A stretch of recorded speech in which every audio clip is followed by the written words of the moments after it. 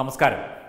ശിവരാത്രി ദിനത്തിൽ തിരുവനന്തപുരം ജില്ലയിലെ നെയ്യാർ ഡാം മരക്കുന്ന് ശിവക്ഷേത്രത്തിൽ അവിടെ പൂജകൾ തടഞ്ഞതായും അവിടെ ഭക്തജനങ്ങളെ ക്ഷേത്രത്തിനുള്ളിൽ പ്രവേശിപ്പിക്കാതെ തലേദിവസം തന്നെ ശിവരാത്രിക്ക് തലേദിവസം തന്നെ വന്ന് അന്നദാനത്തിനായി പാകം ചെയ്തുകൊണ്ടിരുന്ന ചോറും മറ്റ് സാധനങ്ങളുമൊക്കെ അടുപ്പിൽ നിന്ന് ഇറക്കി വെച്ചു.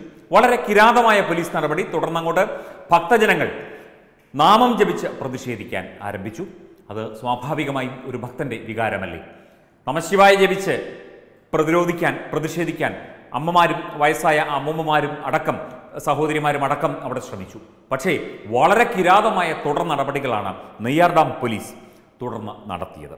പൂജ നടത്തിയത് അലങ്കോലപ്പെടുത്തി. അതിൽ പ്രതിഷേധിച്ച് നാമജപത്തിൽ പങ്കെടുത്ത അവിടുത്തെ സുരേഷ് കുമാർ, അതുപോലെ തന്നെ BJP നേതാക്കളായ ശ്രീകുമാർ, ദിലീപ് എന്നിവരെ അറസ്റ്റ് ചെയ്തു. ഒപ്പം തന്നെ വീട് കയറിയുള്ള പോലീസ് അതിക്രമത്തിൽ ഗിരീഷ് കുമാർ എന്ന വ്യക്തിയുടെ വയസ്സായ അമ്മയ്ക്ക് പരിക്കേറ്റു. CPM നേതൃത്വത്തിന്റെ നിർദ്ദേശപ്രകാരമാണ് പോലീസിന്റെ ഈ കിരാത നടപടി. കഴിഞ്ഞ ദിവസം ക്ഷേത്രഭൂമി പിടിച്ചെടുക്കാൻ പോലീസിനൊപ്പം ചില പ്രാദേശിക CPM നേതാക്കളും എത്തിയിരുന്നു. ഇവരും വിശ്വാസികളുമായി വാക്കേറ്റമുണ്ടായി. ഇതിൽ പ്രഷീദ് എന്ന പ്രാദേശിക നേതാവ്, CPMന്റെ ലോക്കൽ കമ്മിറ്റി അംഗമാണ് പ്രഷീദ്.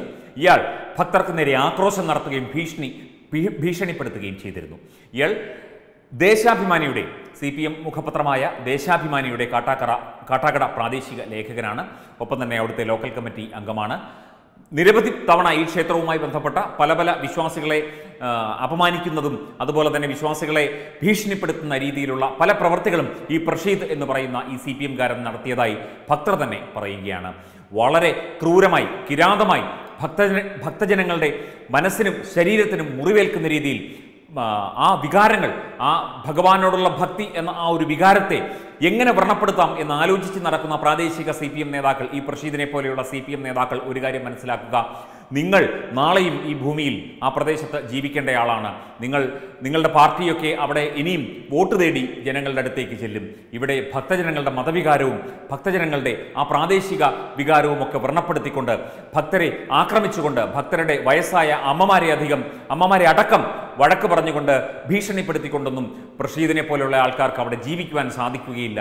ശരിക്കും ഹൈന്ദവ സംസ്കാരത്തിനെയും ഹൈന്ദവ ആചാരങ്ങളെയും ചവിട്ടിമെതിക്കുന്ന CPMന്റെ നിലപാട്, നടപടികൾ എല്ലായിടത്തും തുടരുകയാണ്, എല്ലായിടത്തും നടന്നു വരികയാണ്. CPM കേന്ദ്ര നേതൃത്വവും സംസ്ഥാന നേതൃത്വവും ഒക്കെ പലതരത്തിലുള്ള ഉടായ്പകളും പലതരത്തിലുള്ള നമ്പറുകളും ശബരിമല വിഷയത്തിലൊക്കെ ഇറക്കുന്നുണ്ട്. എങ്കിലും ഈ മരക്കുന്നം ശിവക്ഷേത്രത്തിലെ ശിവരാത്രി ഉത്സവം അലങ്കോലപ്പെടുത്തുന്നതിൽ പോലീസിനെ കൂട്ടുനിന്നത്, പോലീസിനെ കൊണ്ട് ഇത് ചെയ്യിച്ചത് നിയമ സംവിധാനങ്ങളും മറ്റു കാര്യങ്ങളും ഒക്കെയുണ്ട്. അല്ലെങ്കിൽ സ്ഥലവുമായി ബന്ധപ്പെട്ട വസ്തുതർക്കവും ഒക്കെ അവിടെ നിൽക്കട്ടെ, എങ്കിലും ഒരു ക്ഷേത്രമല്ലേ, അവിടെ ശിവരാത്രിയോടനുബന്ധിച്ചുള്ള ഒരു മഹോത്സവം നടക്കുമ്പോൾ ഇത്തരത്തിലാണോ ഭക്തജനങ്ങളോടും ക്ഷേത്രത്തോടും പെരുമാറേണ്ടത് എന്ന് CPM പ്രാദേശിക നേതാക്കൾ, ഈ പ്രഷീദിനെ പോലെയുള്ള പ്രാദേശിക നേതാക്കൾ ഓർക്കുക. താങ്കൾ ചിലപ്പോൾ കാട്ടാക്കട മേഖല ദേശാഭിമാനിയുടെ മേഖല ലേഖകനായതുകൊണ്ട് ചിലപ്പോൾ ഇതിൻ്റെ വേറൊരു വശമായിരിക്കാം ദേശാഭിമാനിയിൽ ആളുകൾ വായിച്ചത്. പക്ഷേ സത്യം ഇതാണ്, ഈ പ്രഷീദിനെ പോലെയുള്ള നേതാക്കളാണ് ഇതിനൊക്കെ നേതൃത്വം നൽകിയത്. ഈ പോലീസിൻ്റെ കിരാത നടപടിക്ക് മുന്നിൽ നിന്ന് അതിനെ നയിച്ചത് ഈ പ്രഷീദിനെ പോലെയുള്ളവരാണെന്ന് ഇപ്പോൾ ദൃശ്യങ്ങളിൽ നിന്ന് തന്നെ നമുക്ക് വ്യക്തമാകുന്നുണ്ട്.